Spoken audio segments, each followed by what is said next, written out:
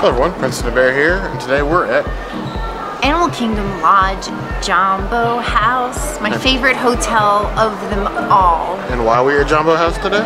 We are going to Boma, the last of all of the restaurants that we've reviewed in all of Animal Kingdom Lodge, and we'll have links for all of those in the description box down below.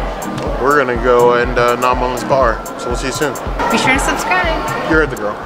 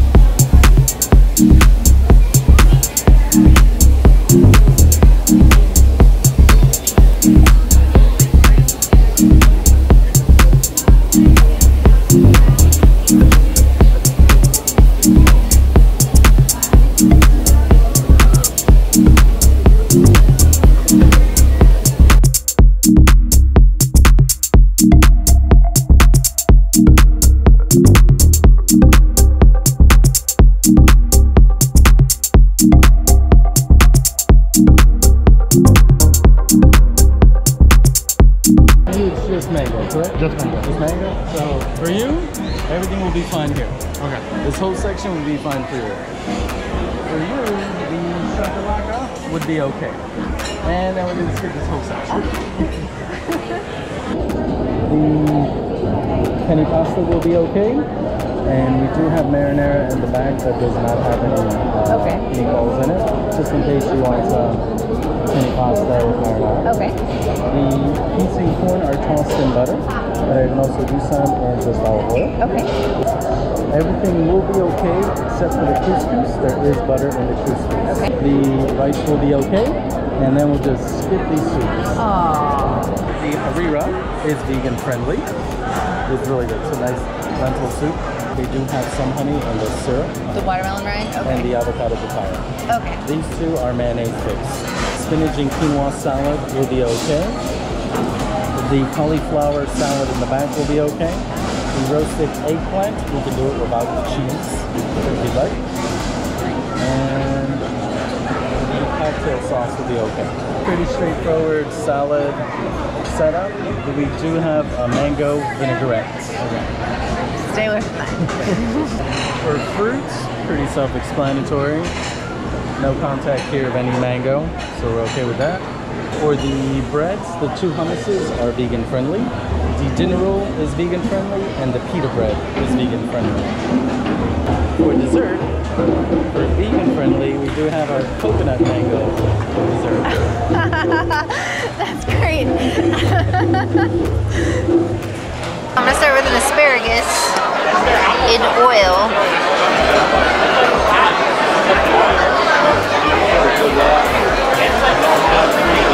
It's pretty alright. Nothing special about it. So I'll say one thing about the Princess vegan plates is they're extremely colorful. Straight asparagus.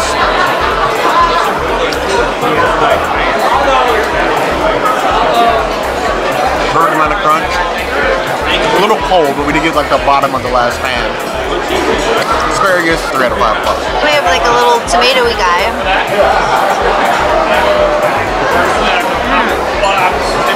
It's really good. Really sweet. I like that.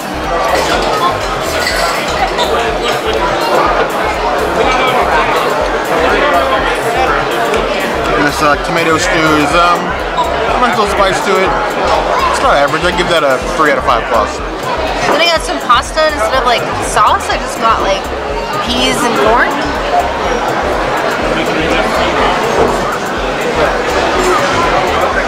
And those two together are pretty good. I would definitely eat that. Pasta and peas, which kind of offends me in some sort of way. Just pasta and peas and no sauce.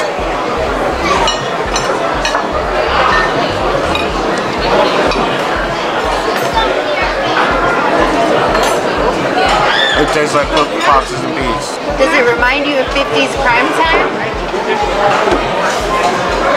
It's better than 50s prime time. I did not like 50s prime time. I've had better slop in a high school kitchen. Then we have like this little special cabbagey thing. Yeah. Very flavorful. Lots of spices in there. It's got like a tinge of heat to it. It's really good. I need to get more of that. And then a basmati,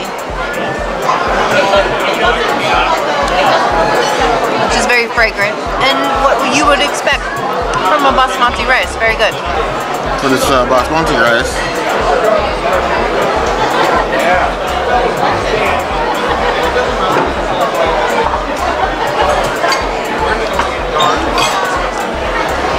a whole lot of may in my mouth. That's 2 out of 5.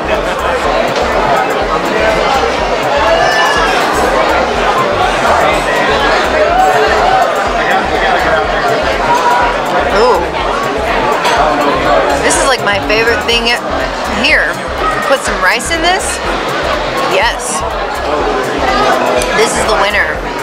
Lots of flavors going on here. You got chickpeas, lentils, subtle hint of tomato, some garam masala, it tastes like.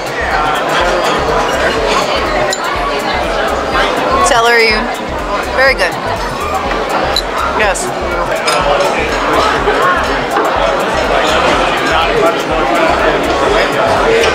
Not flavorful though.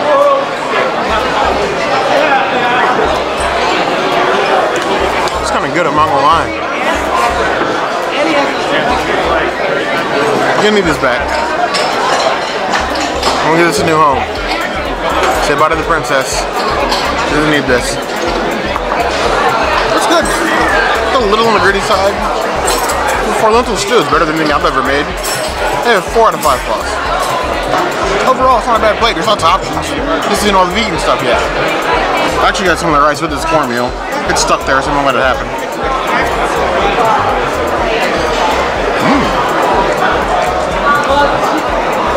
This cornmeal I kind of like, actually.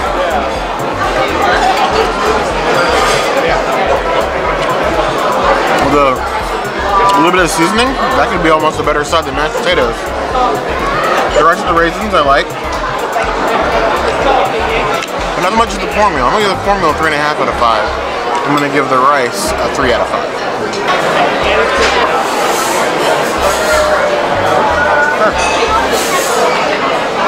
It sort of reminds me of like a sweet potato pie puree. It's like right before you put it in a pie crust. Let's dig into this prime rib they have over there. It's probably the only beef I eat today. Gross. Is this America? Is this America?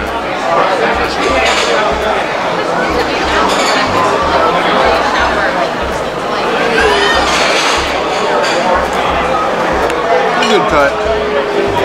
It's cooked medium rare like it's supposed to be, but there's like no flavor or seasoning to it. I got some collard greens.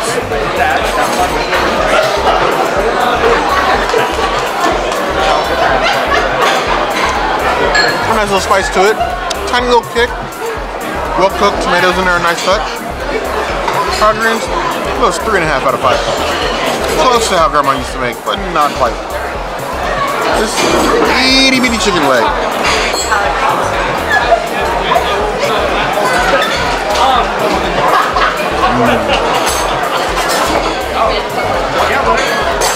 Yeah, that's definitely beating out that hunk of beef. This chicken is so well seasoned and tender throughout.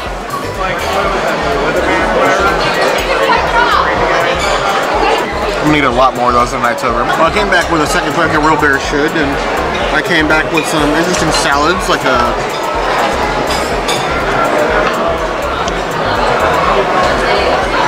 supposed to be like chicken with like a tamarind, but I don't really taste any of that. As far as salads go, it's like lettuce, wet chicken and water. It's a 1 out of 5 loss.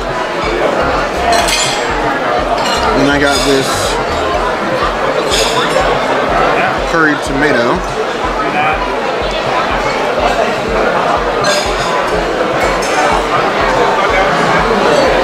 Just like warm salsa. We got some couscous just for the princess, because she didn't have any.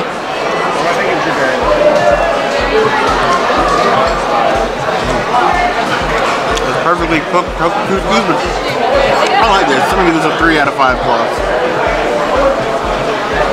Well, this is some weird dish that was over by the meat station. It's like meat and egg casserole, basically.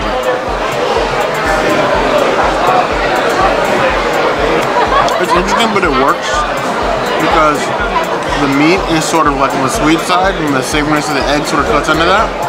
It's not horrible. I couldn't eat a lot of this, but it's pretty good actually. I couldn't resist cornbread, like ever.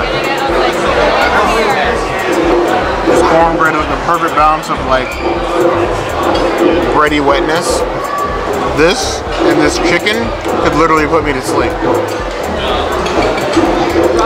5 out of 5 claws from the cornbread.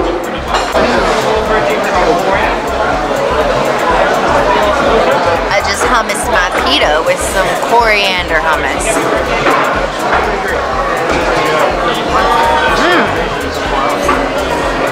It's not just coriander in your face, it's actually really good. It's got a lot of flavors. I like this. I like the array of hummuses. So you see this is a coriander hummus? I'm kind of afraid of this because too much coriander can like ruin something.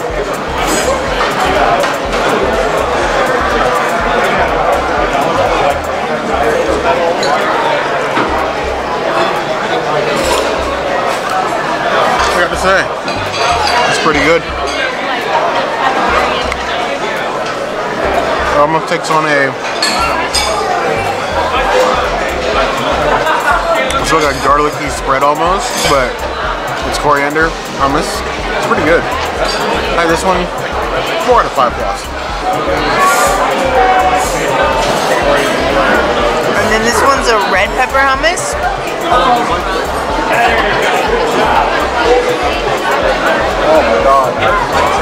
It tastes like a stereotypical red pepper hummus, except it's just slightly sweeter.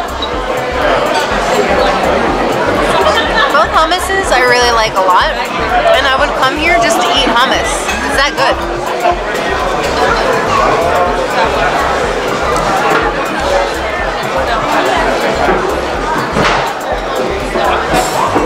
I mean, it tastes like roasted red pepper, but it's about as special as Vicky's Secret. 2 out of 5 plus. And then I got these rolls. They're vegan. I mean, I thought they taste good in this like lentil soup.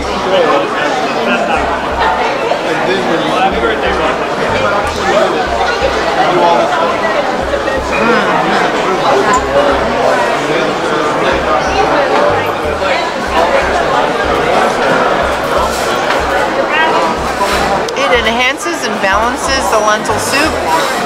Probably not as good as white rice would, but still delicious. Roll soft enough where it won't kill me. Let's do a princess dip.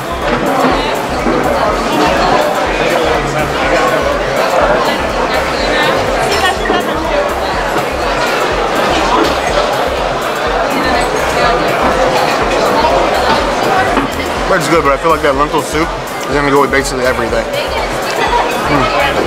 3.5 out of 5 plus. I think my favorite thing today is the hummus. Oh, I decided to get a stew. Got oxtail stew with rice. You look very hearty up there, so I had to like get like a small scoop. Oh, so we do need one more chance. I don't know how I feel about that. This tastes like a liquid pot roast, which I guess would make sense for oxtail. It's got a weird consistency though. 2.5 out of 5 plus. Like the first piece of like meat I got was like mostly fat. It was just really slimy going down. Something like weird textures, like that's like swallowing a snot loogie or something. It just wasn't. So I went back because I feel like I wasn't doing the meat justice. I got chicken, got beef, the shoulder that I missed the first time. It's pretty smoky and tasty. Better than the beef, but not as good as the chicken. 3 out of 5 plus. Hello everybody, Princess and the Bear here, and we just finished it. Boma. I'm full. Super full. so many meats and veggies and vegan stuff. The vegan stuff actually better than most of the stuff that I had. Only the chicken really amazed me, and the cornbread. What I think is funny is that none of the desserts were vegan except for the coconut mango tart, which was the only thing that was a dessert that he could eat. Typical. So we skipped out on the dessert. Yeah. You know, I don't really like dessert that much anyway. Yeah. But overall, what'd you rate Boma? Probably not my go-to buffet. No? It's cheaper than your normal character dining, so that's a good thing. That. But I prefer Biergarten if I'm gonna pick a non-character dining buffet. Biergarten had better beer. Biergarten was just good overall, I think. I mean, it felt smaller than from my perspective. I think just the way it was laid out. I think it's about the same size. Yeah, Biergarten is entertainment. Yeah. Well, they have drums here, but they have drums at every restaurant at Animal Kingdom Lodge, basically. I'd come here again. I would too. It is a vegan paradise compared to most places. Boma and Tusker House, that's your vegan go-to buffet. Yep. So until next time, be sure to subscribe. Let us know what you think about this place or any other buffet we should hit next, and we'll see you soon. So we're trying out new beer tonight. I got a Castle Lager. It's beer night, so I'm trying something different.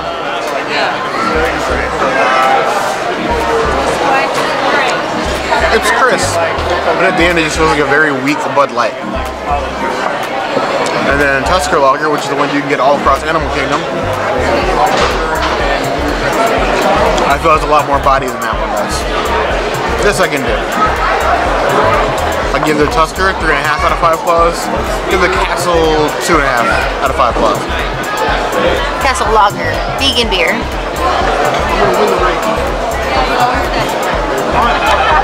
It's way too hoppy for me. Hard pass on that one. But the Tusker all day long.